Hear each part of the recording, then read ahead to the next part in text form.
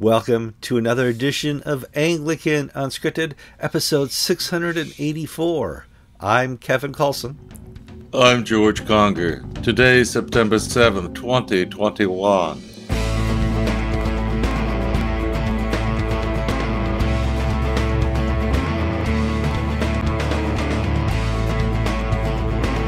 All right, we are back from Labor Day weekend, which is a celebration we have in America where we celebrate labor or unions or something. It's all convoluted, but it's a 3-day weekend, and it's kind of the last weekend of summer, so you do everything you're supposed to want to do all summer, you pack into one weekend. Jill says, let's go kayaking. So, George, we went kayaking on a lake next to us. Oh, people have been asking me, Kevin, where are you? Let me pull up the map.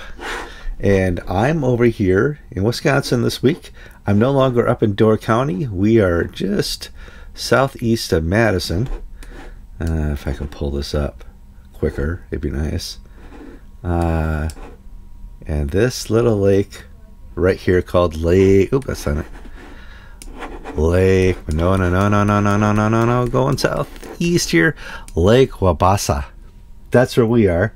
And we went kayaking. Why does your map highlight all these restaurants? Are these stops for you on your bike tours, or? Well, I don't want to talk about that, George. But yes, I Yelp those things all the time. Where do we want to eat today? What do I want to cook out today? Can we have brats 4 days in a row, which is a Wisconsin tradition? It's also ragweed season here. If you notice, my voice is deeper and my nose is more nasally. I'm dealing with the pollen issues that are very apparent in Wisconsin. George, what have you been up to? Well, Monday, Labor Day for me, was a day of labor, make and mend at the house. I did my ironing, and all my shirts are now properly creased. I sewed buttons back onto cassocks. I let out pants, took in shirts, all these things. I've got the huge pile beside my chair in the living room, and finally got to work on all the mending I needed to do. That's good. All right. I mean, very manly activity, Kevin. I admit it, very manly. But hey, otherwise I look like a scarecrow, all raggedy. I think you need to renegotiate your contract to have tailored services provided. But you know, it is what it is. We should move on to the news. Before we get there, it is our tradition to ask you to like our program on Facebook or YouTube. Likes are free. It's a free way to promote this show. And George and I can't do it. My one like isn't going to do it, but your thousands of like will make this free advertising for us. Please share this with your friends, family, and foes. We get a lot of comments in the comment sections, but I want to see more of discussions. You know, what do you think of the topics we're talking about? Do you have any other topics that you want us to talk about? Do you have any news that we've not covered? You can add that in the comment sections, or you can email us. You'll find that at the Anglican.inc website. Subscribe if you've not subscribed. And if you don't want to watch us, you can just listen to us. And you do that by listening to the podcast. You get that through the show notes on YouTube. Okay, George. The tradition continues. We're going to start with a good news story, and it comes all the way from Ireland. David McCall, the Bishop of Down and Dromore, released a pastoral letter on the 5th, September 5th, asking for a call for renewal and revival. Now, bishops put out these sorts of things all the time, and I read them and I usually roll my eyes because they involve, let's go out and agitate for voters' rights, or climate change. Here's how we're going to shake the Holy Spirit and get him to do, or get it to do, what we want it to do. And of course, revival doesn't work that way. Revival is an action of the Holy Spirit working in the hearts of the believers in the community. And what McCall is saying is that you need to have yourself ready for the movement of the Spirit. And so what we're going to do is we're going to be beginning to dedicate ourselves as individuals and as a religious community to prayer, to Scripture, to be able, if and when the Spirit does move us, our hearts will be primed and ready to go forward. And so I'm very, how should I say this? I don't want to sound silly, but yes, this could be the start of something big, because the Anglican Communion is in a state of entropy. It's just lukewarm everywhere. And getting colder. it's leaderless. Well, yeah, Justin Welby's on vacation, but GAFCON's not really leading hard right now. It's kind of this vacuumless, leaderless entity, and it's hard to see, but I think it's time now for a revival within the church. Now, this Irish person is saying it correctly, because I remember in the 70s and 80s and early 90s, the way we have revival is we're going to stir up the spirit. We're going to get under our tents. We're going to turn up the microphones and the speakers, and we're going to stir that spirit into action.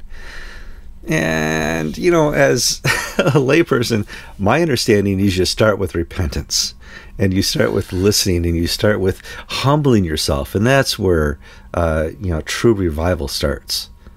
Yeah, I mean, you can't nag God. I mean, that's how most revivals seem to operate, that we keep scratching an itch, we call God, and hopefully he'll fill it. But the reality is you start with yourself. You start with opening your repentance, forgiveness of sin, and putting yourself in an attitude, in a position, so that when the Spirit does start to flow, you can move in the direction the Spirit is calling you to move. Because too often we set up these false parameters and these false things. I can remember going to general conventions, and I remember Bonnie Anderson, who used to be the vice president of the House of Deputies, the Episcopal Church, saying the election of Gene Robinson was a movement of the Spirit. And I said to her, how do you know? Well, because it did what we wanted it to do. That's right. And so basically I said, well, so every vote of the General Convention is a movement of the Holy Spirit? Yes. Of course it is, George. And now, she was full of excitement and enthusiasm. I don't think she was thinking about what she was saying. But the point being, we so often confuse what we desire with the Lord's will. And here this bishop in Belfast is laying the grounds for something that is so vital right now, because the church, be they Catholic or Pentecostal or Episcopalian or Anglican, really seem dead right now. It could be the summer blahs. It might be the summer blahs. Yeah, it might be the summer blahs. Yeah, but at any point in any time, when there's a line for repentance, I want to be first in line. If there's a line for being, to humble thyself, I want to be first. Of course, that's counterintuitive. I want to be last in the line for humbleness. No, I want to be first. You get what I'm saying. You always want to be ready for when the Holy Spirit does call upon you, and you can't do that being first and being non-repentant and seeking your desires. You have to seek the kingdom of God first. One of the themes that we keep hearing across the political spectrum, at least in the United States, is the failure of the elites, be they medical science, be they the political elites, be it the military, be it the church, be it the courts, be the institutions that once held these positions of awe and reverence among people, have lost their authority. And so when we hear something from the Center for Disease Control, we're now hearing it through political filters. Or when we hear the court ruling, we're hearing it through a political or personal filter. We're not seeing any deep, profound principles. And that malaise, I'm old enough to remember Jimmy Carter's famous speech about the malaise, America entering a period of malaise.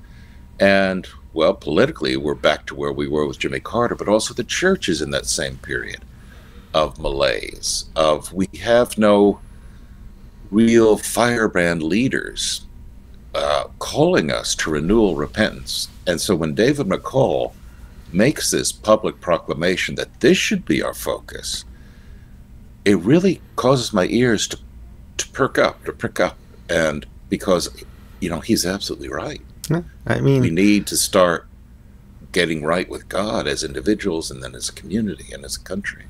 We're kind of in the same malaise we were right before 9/11. And I think right now, with the current leadership we have, we're in a more dangerous situation than we were with 9/11.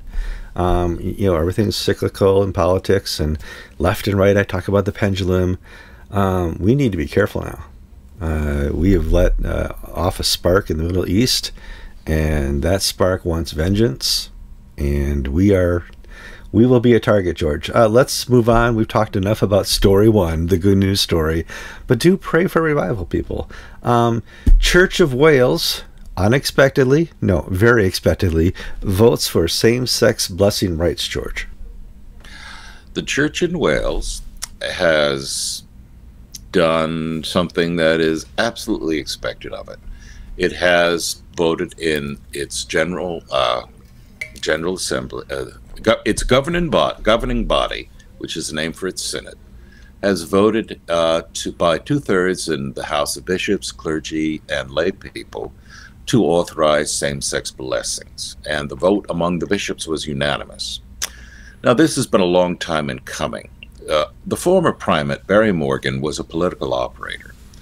He, before that, was Rowan Williams, but then when Barry Morgan came, Barry Morgan was a partisan, and he promoted several left agendas within the church spectrum. And he's now been able to achieve all of these. And partially it has been through appointments in the House of Bishops, driving out conservative clergy. So it's the trajectory we've seen in so many other places, the Episcopal Church, the Church of Sweden, where first the issue was women. We had a flying bishop in Wales for people who wouldn't accept women's orders. When he retired, they didn't replace him because you should be able to accept any bishop. Then, women's orders were considered, optional. You can or you cannot approve them. It's up to your conscience. That disappeared. And now we're going down the gay issue, where first you can't have gay blessings, then we have a gay partnered bishop, and now we have gay blessings. And of course, you'll never be compelled to do this. But next week, the Church of Sweden's General Synod is going to vote whether to compel clergy to do gay blessings. And we'll see the same progress. When you say compel is not optional. Right. Okay, right. Compel means you are forced to, if a couple comes before you and they are seeking a same-sex blessing, you are required, under the compel option, not an option, to perform the rite, George. And also it would be a civil matter because Swedish law, Welsh law permits gay marriage, gay blessings. And there was always been a religious exemption. You cannot be compelled to do something against your religious conscience. Now the Church in Wales is saying there is no religious objection in the Church of Wales to gay marriage. And so it now becomes, if you refuse to do a gay blessing, you're becoming guilty of discrimination because gay rights trump your personal conscience. So it's a slippery slope. We've seen it before on other issues, and it's all headed in the same direction. Now, fortunately or unfortunately, the church in Wales is on life support. It is minuscule. Very, very few number of people, falling rapidly. Its bishops are pretty cretinous group. There's the one woman bishop who earlier this summer made the newspaper by basically tearing into the Conservative Party with vicious political rhetoric. She was what we call a mean tweeter. Mean tweeter? Mean tweeter. So it's the church that wants to regain its popularity among the people, and it's doing this by appealing to liberal platitudes and truisms and ignoring the gospel of Jesus Christ. And of course, what is the end result going to be? Collapse and further alienation from the people. We pray for revival in Wales and in Scotland, places that need it. You've lost the church there. You've lost your leadership role in the country. Nobody seeks you for counsel, and there's a reason for that. You've created a vacuum, and society and culture and all this bad with the world will fill that vacuum. Okay, so a couple other stories we have. Friday night, late, I got a press release from the ACNA saying that they're going to have further investigatory look into what's happened in the upper Midwest. And in as such, Bishop Atkinson, who was just appointed there as not an intern, but what was his role there, George? He was one of the assisting bishops while Stuart Ruck is on leave. On leave, will be stepping aside as well. And I'm like, now what? There's what more story could we have from the Upper Midwest, which is suffered recently for the last 4 months of bad news. Is there any good news that's going to come out of this? And yes, it's a redeemable situation, but what have we learned about the Bishop Atkinson stepping aside, and what are they doing now in Upper Midwest? Well, we can report what formally has happened, and then we can speculate what it means. Yeah. So I want to be clear about the distinction between the two. All right. A week and a half ago, the executive committee, excuse me, the ACNA authorized the expansion of the investigation in the Upper Midwest. The investigatory team came back, said we'd like to add these additional avenues of inquiry. And that, we commented on the time, is usually a sign either of a political fishing expedition, which would be in the American politics, or they've got a hot lead and they really need to get the approval to go forward into an area not part of their original. A smoking gun. Yes. Yes. So then the following week, the Bishop Atkinson, who is the tallest bishop in the ACNA, if you're interested in these things, a press release was sent out on a Friday night saying that he had stepped aside from his position as one of the supervising bishops, interim bishops, with John Miller of the Diocese of the Upper Midwest. Now, little detail. His Via Apostolica, which is his jurisdiction, is a missionary territory. Though located in Canada, it is not a constituent part of the Anglican network in Canada. Via Apostolica and the Anglican network in Canada have different views on women's orders. Mm-hmm. So it has, for canonical purposes, been part of the Diocese of the Upper Midwest. Its clergy are under that diocese. So from a technical perspective, it would be a bit awkward to have Bishop Atkinson investigate, being part of the investigatory team of a diocese where his clergy are already resident. So he was asked to step down. That's the surface level. What does it mean? Well, it can mean one of two things. It could be purely procedural, that you really can't have the fox guarding the hen house. Or it could mean that the clergy in the Via Apostolica, who are part of the Upper Midwest canonically, have made a complaint against their bishop, and now this has been picked up. I don't know. Yeah, we don't know. It could be procedural. It could be, you're innocent until proven guilty, especially in canonical affairs, because anybody can make a complaint, and the church is bound to investigate it. And so one of the things people say to us, you didn't report that so-and-so has had charges filed against you. I like to wait till the charges have been either affirmed or dismissed, because, anybody can make charges. We like multiple sources. Usually at that point, you're still a single source. Yeah. Yeah. And just like, we've heard from one or two sources from one side in the Upper Midwest regional scandal, but I've not heard the other side, so I really can't give a sense of where things are. So I don't know what's happening with Bishop Atkinson, but I can say from a PR perspective, this is another kick in the gut for the Diocese of the Upper Midwest. To have a second bishop part of under investigation. The Religion News Service, for some reason, has picked up this story and continues hitting it again and again and again. Somebody's got friends. And the Religion News Service is a very hard left outlet, so that it's not going to give you a good shake if you're in the ACNA. And they don't know two sides of a story. Yeah, and so they're painting the ACNA in very dark tones of manipulative, evangelical kooks and whatnot. a sort of thing you'd expect from them. But this is just as another bullet in their chamber for them in taking out the ACNA. Yeah, I think that's kind of their desire, is to, the ACNA has been one of the few growing denominations here in the U.S. over the last 10 years. Let's cut it off. Let's stop that. Let's make them like every other denomination. And ACNA, to its credit, is doing a full investigation here, is willing to expand the investigation, is willing to make it public with George and I and other press. They're not hiding anything, not that I can see. So we'll have to see what happens. This is one of those... church is hard.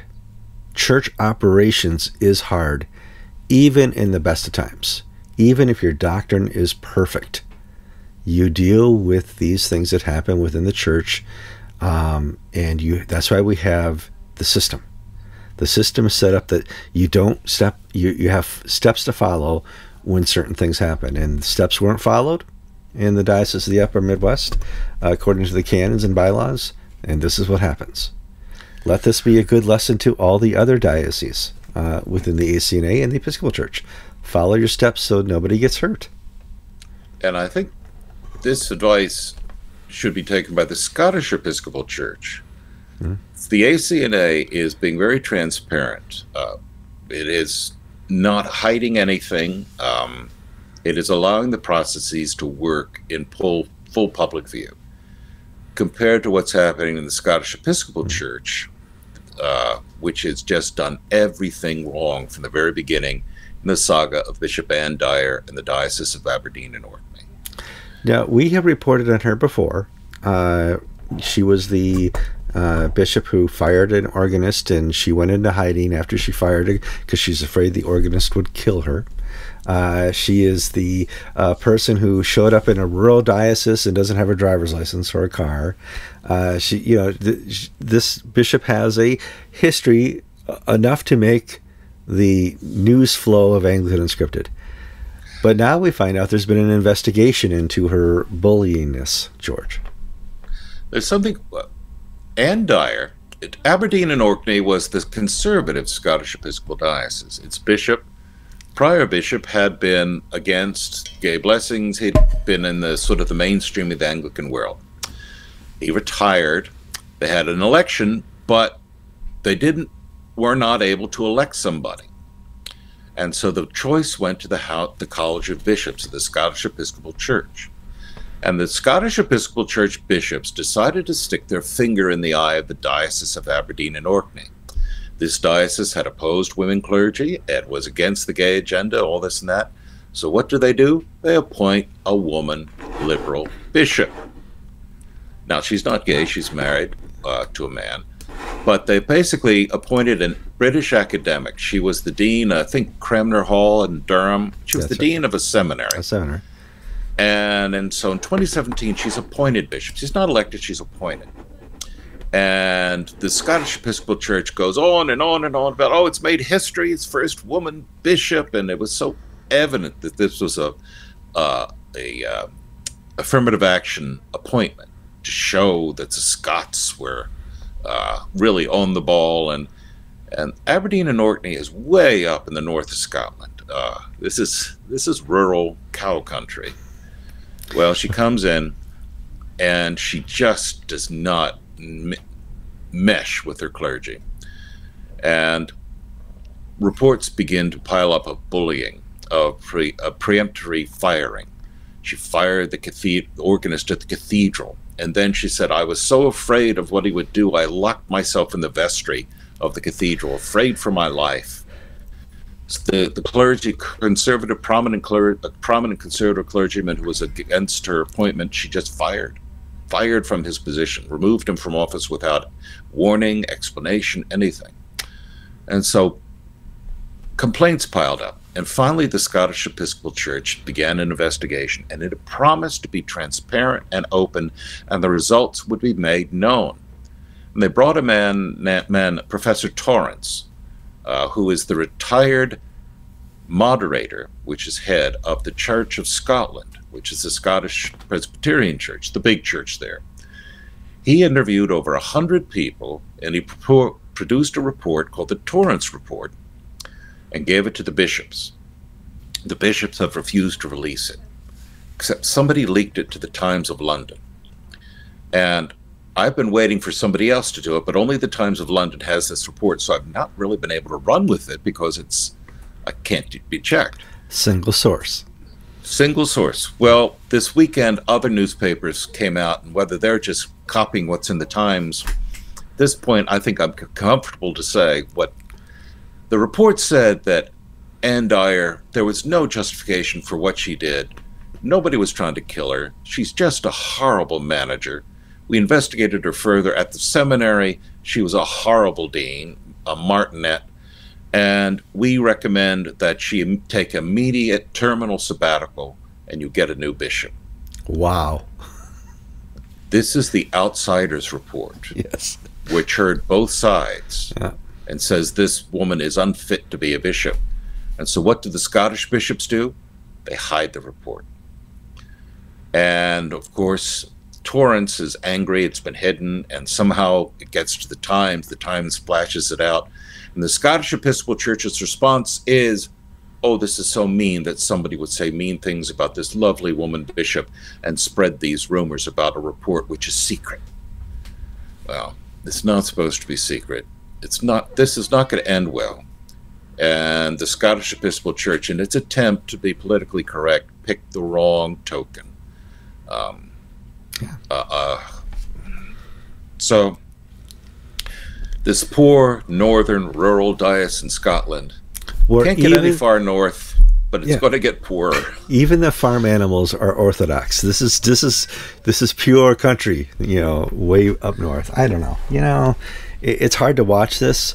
I always sit back and I see a story like this, and I'm like, the biggest lie told within and outside the church in the last 30 years is mutual flourishing. That these two things can run congruously and nobody gets hurt. And it didn't happen anywhere successfully in England, or I'd say Britain. So, we'll have to see. Well, Kevin, do you know what the second biggest lie is? Uh-huh. Lessons will be learned. Oh, yes. We won't make that mistake again. And can I mention the Andrew Greystone book? Yeah, sure, go ahead. There's a book that just came out. You can't buy it in the U.S., unfortunately, because I checked on Amazon. It's only on Amazon UK, and the shipping is more than the cost of the book.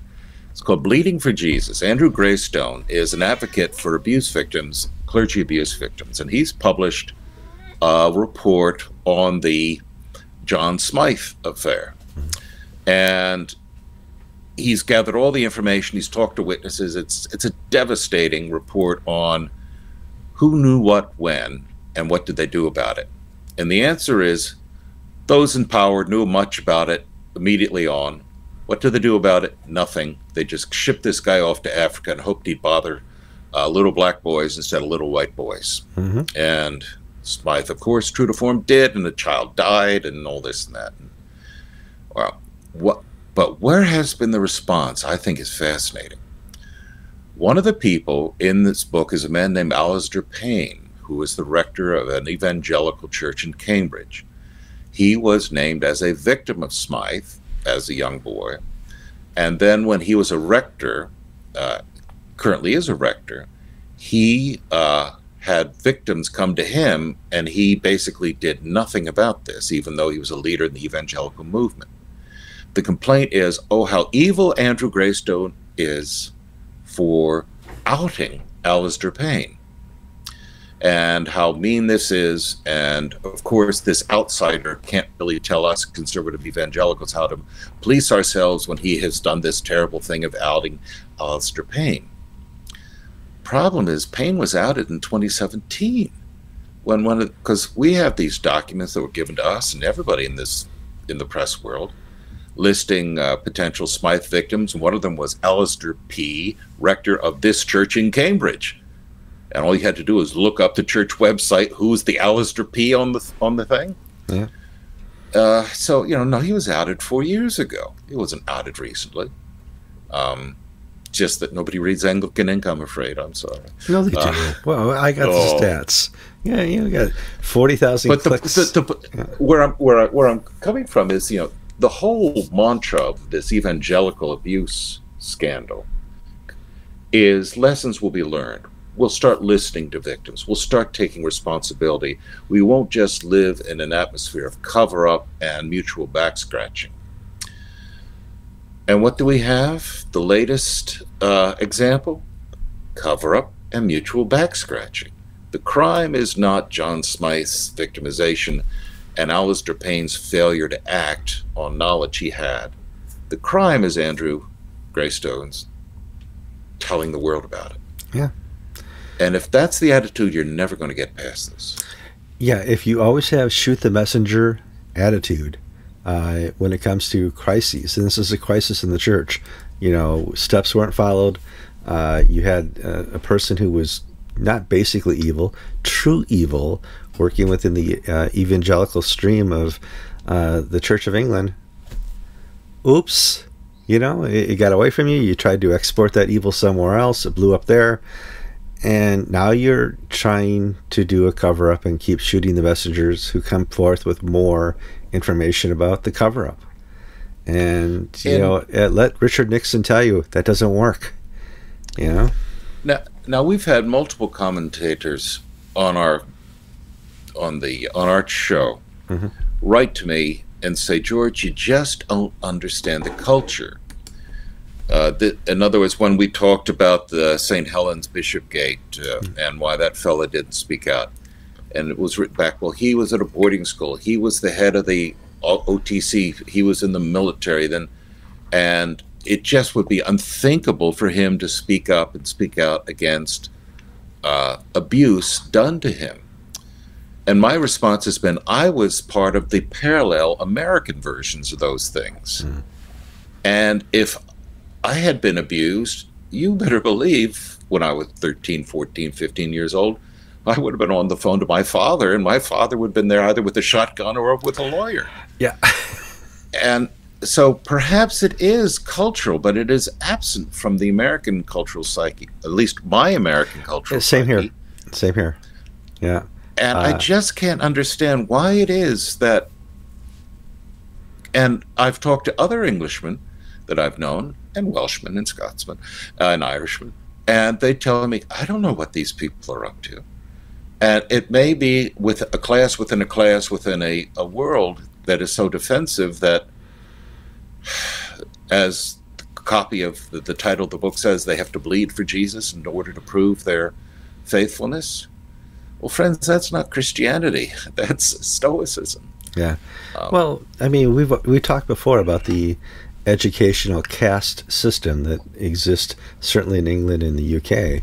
And I think that is a small part of it, but I don't understand the acceptance of abuse, especially painful, violent abuse within the church when other people knew.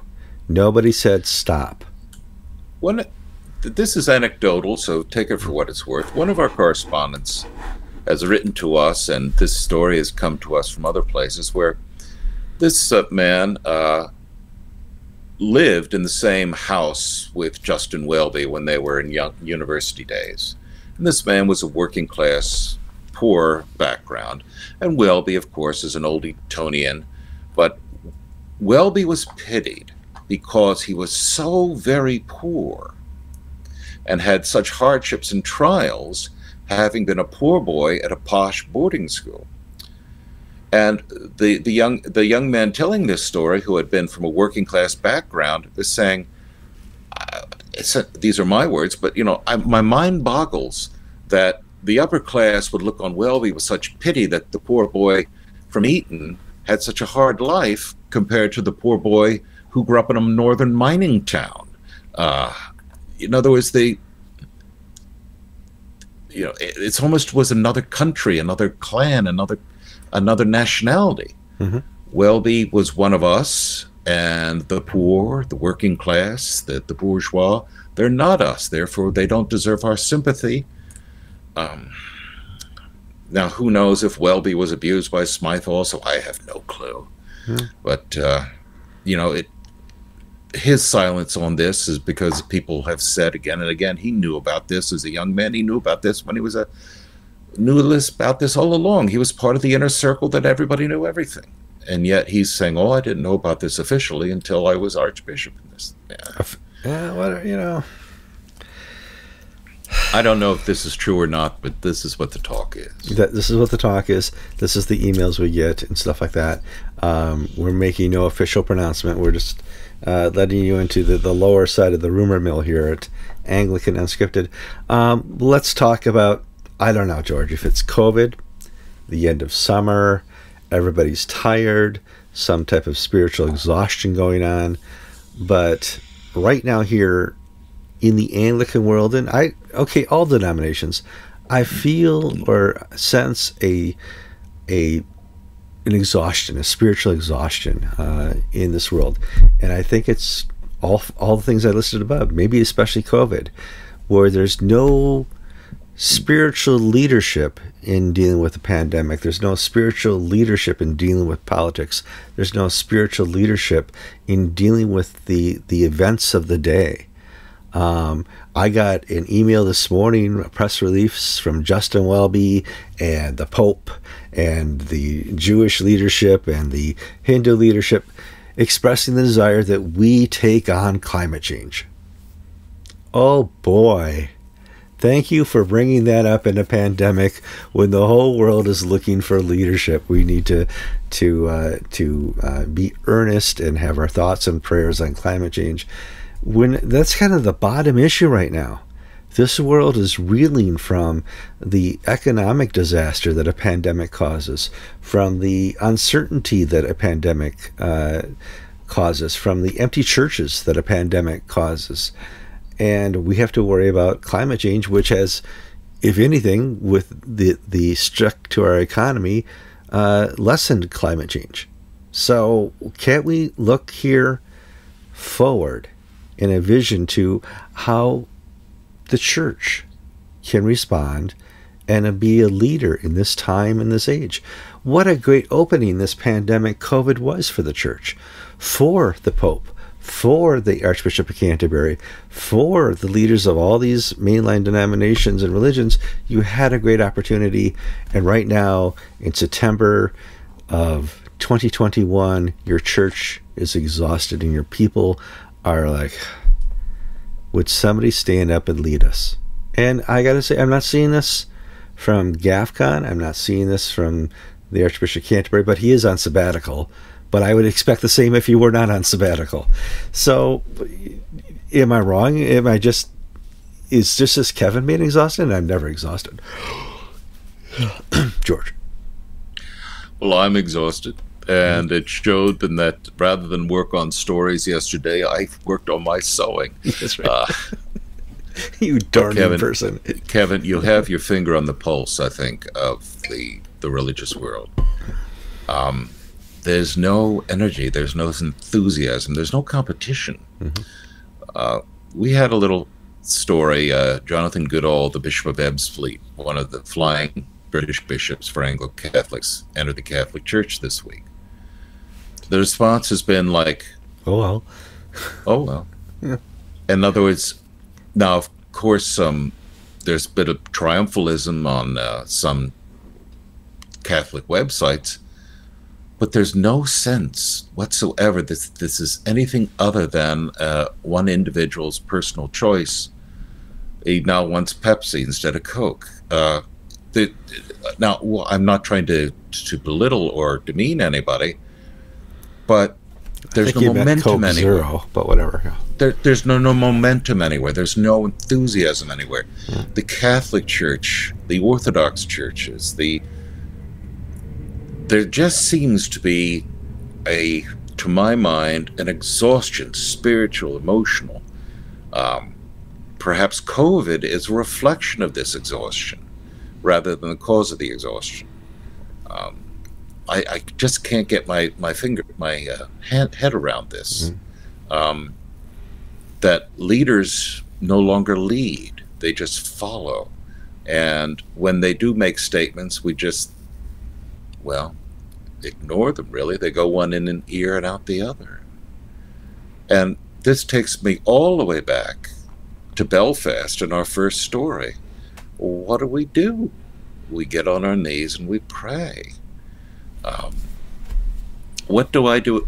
With my church, I'm still, well, I'm a numbers guy, and my church is where it was in 2015, meaning I've 6 years of work in attendance is out the window.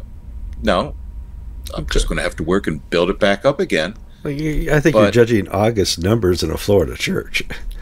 Well, but my point is that either I can just get up and say, gosh, here's my opportunity to win back these people and gather new ones and build new programs.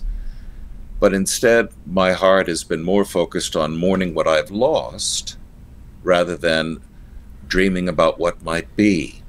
And that comes back to my doing God a favor by my working this much harder to do this much more for his church, when, of course, that's not how it works.